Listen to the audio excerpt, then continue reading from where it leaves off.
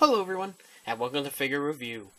Kicking off my look at WWE Elite 30, we have the man himself, the 1 in 21 and 1, Brock Lesnar.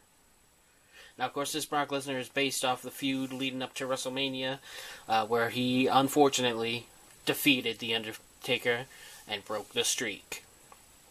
Right off the top, we have the insane screaming Brock Lesnar scan. Personally, my favorite one thus far. It represents, everything that Brock's character is, just an insane maniac of destruction. We have the Eat, Sleep, Conquer, Repeat shirt. I think the text is a little tight up there. I think they should have filled it out a little more. Nothing on the back, sadly. An awesome addition I did not expect, as Mattel has been doing less and less of this due to budget reasons, but we actually got cloth track pants, which is pretty cool. Real quick, before I get rid of the entrance attire, I just wanted to show you guys the Toys R Us exclusive WrestleMania 30 Brock Lesnar. I think the text on this is way better, filling out the entire shirt, and I wish they kind of would have did that with the Elite 31. This one, as you can see, he's got the smile and scan. Not my favorite thing, but I get it, because he was smiling after he beat Undertaker, so. Between the two of them, you could probably put together your ideal Lesnar figure, depending on what accessories you like, but just wanted a quick preview of that. The bodies are the same on both of them, so I'm not going to bore you with showing them both without the attires on. But let me get rid of Brock's entrance attire, and I'll be back to take a look at the rest of the figure. Alright, and there he is.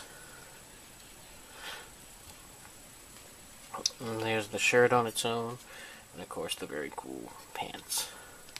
Alright, so this is the usual, there's no really any new parts.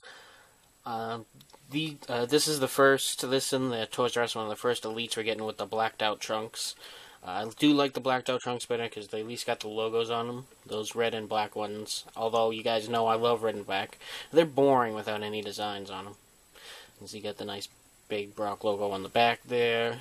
And the usual stuff. Shoulder tats. Sword on the chest. Some of my favorite details they do on Brock is the Fear the Fury on the wristband.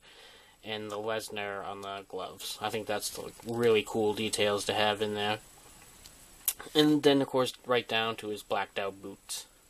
So overall, probably my favorite Brock yet from Mattel. I still never got my hands on that ringside exclusive Brock, and I think I'm going to do that and do some head switches.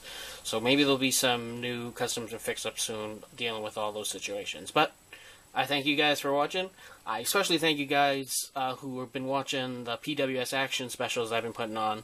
I would like to do more, and like I said, I really appreciate you guys watching those. And please stay tuned for more videos.